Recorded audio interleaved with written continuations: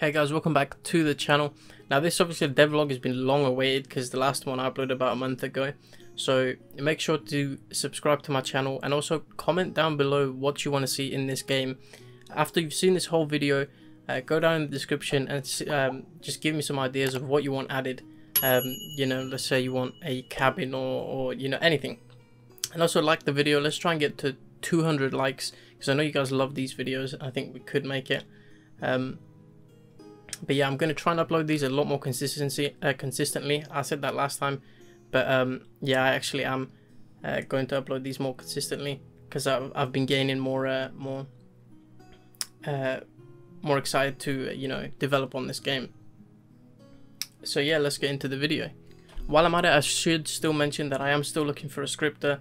But if you are a scripter, an animator, or anything like that, and you want to be a part of this team, you know, hit me up on Twitter preferably. I don't accept friend requests on Discord, so if you want to just DM me straight away. But I'm looking for very skilled developers. So if you're interested in being a part of this project and help me push out alpha faster than, you know, I was hoping to push it out for, then, you know, let me know. Links are in the description to contact me. And yeah, so the first part of the devlog I'd like to touch up on is the actual first map that you guys have already seen. This is basically everything you've seen so far. It's just this map. I've changed the lighting quite a decent amount. I added some more particles. I've added sound effects, a little bit more sound effects, which I'm not going to show because, you know, that just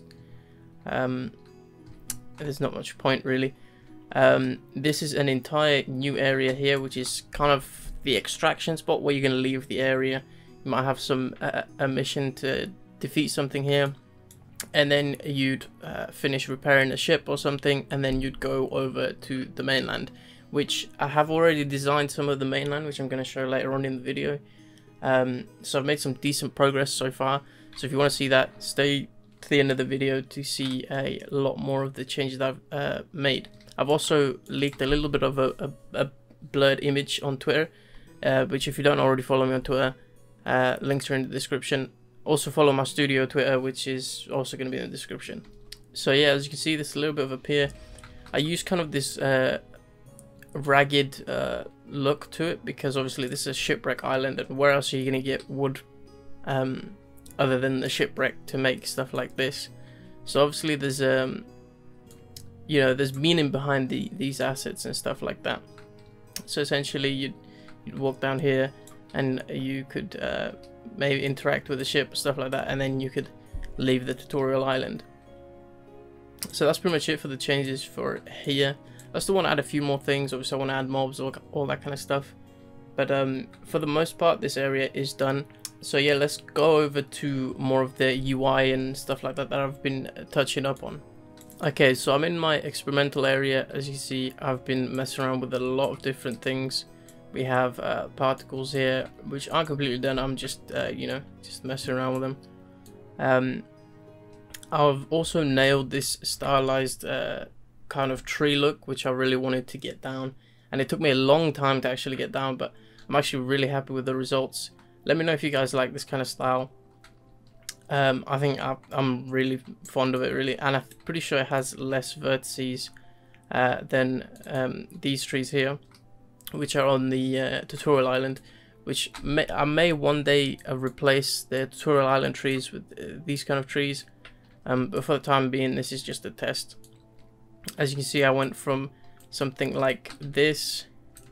Okay, for some reason that spun. I went from something like this to this, which had a little bit too much of a bowl look to it, so I finished up with a result like this, which I'm very pleased with. It turned out very well. Let me know your thoughts in the description below, and I may even take into account some of the feedback you guys give me.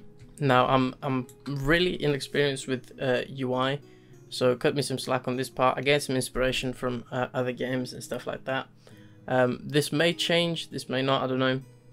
If I get a UI artist later on down the line and I can make them a lot better, then I probably will. So to start off with the inventory, we have starting from the left to right, we have the player level, the player name, and his XP bar, and obviously the Roblox store and stuff like that. You can equip a helmet, a chest plate, a pet, your main hand, and your offhand weapon. And then you also have your currency here and your like special kind of currency. Now the right side is actually just the inventory panel, which you'll be able to switch between your actual items and your cosmetics. And as you see, there's going to be different rarities, which these are still a work in progress. I feel like the green color is a little bit too bright and stuff like that, which I'll get sorted later on. I like this little pattern I added in the background. There's this nice little subtle effect to it. I'm not sure if you could see it. I'm pretty sure you can, but it has this really nice effect, which I recommend you do if you mess around with the UI. But yeah, and obviously the X to close. Now none of this is scripted, obviously because I'm not a scripter. But yeah, that's it for pretty much for the inventory. Now the rest of the UI is pretty small, so it's like stuff like if you want to trade, so that player sent you a trade, you accept or decline. And then we also have the zone pop-up. These are, these are subject to change. The area name will come up, and this kind of UI will fade in as you enter a new area. And then the last thing I have is when you click on a player, usually you can inspect their items and stuff like that in MMOs. So I created kind of this thing where you can inspect invite them to a party, trade, duel, all that kind of stuff, and then have the name on the top. Let me know what you guys think of this UI so far. I'm very new to it, so I'd appreciate feedback. And yeah, that's pretty much it for the UI. Okay, so I've saved the new zone for last, just so there's more to for you guys to be excited about throughout the video. So this is kind of the area I've designed. Obviously there's a dragon head. A lot of people thought it was a skull. It's actually a dragon head. I'm not sure how much I like it at the moment. Let me know what you guys think. Yeah, I think it turned out pretty well. Although the mouth under here, may need some work. I'm not sure yet. But obviously custom textures on the palm trees, as you can see. And then you can go through here, and this is kind of the main area that you're going to be in. It's going to be like a fishing village, where you're going to start out. You're going to have your starter quests. You're going to start developing, get up to level 5 or something. The map's taken inspiration from games like Vestaria and stuff like that, if you couldn't already tell. Which I think I did a good job of showing off this beachy look by adding a variety of palm trees, all that kind of stuff. All these archways and stuff really developed the map pretty well. Let me know what you guys think overall of this area. Obviously there's going to be a fishing village here, which is then going to progress over to the mainland, which you can access through this point or this point. So you can go through here, and then obviously it opens up to this big world, and then you can essentially leave off to a different area up here.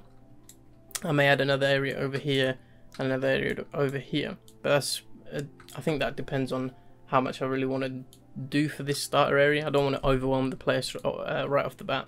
I may just leave it so you just walk straight down here and get to another point, and then add little encampments and quest areas and creatures you can kill around here. So this is the scale of the map. Originally I was going to go for 1000 by 1000, and then I worked out that that's clearly not enough. So I think it's probably like 1500 by 1500 now. I don't really know, honestly. But yeah, it's turned out pretty well. Let me know what you guys think. I'm going to add a lot more detail obviously to it. I haven't had too much time to mess around with it. I'm going to be uploading these devlogs a lot more often, so you're going to see a lot more progress onto this map. Let me know if you guys are excited about it, and what kind of things you'd like me to add into this map.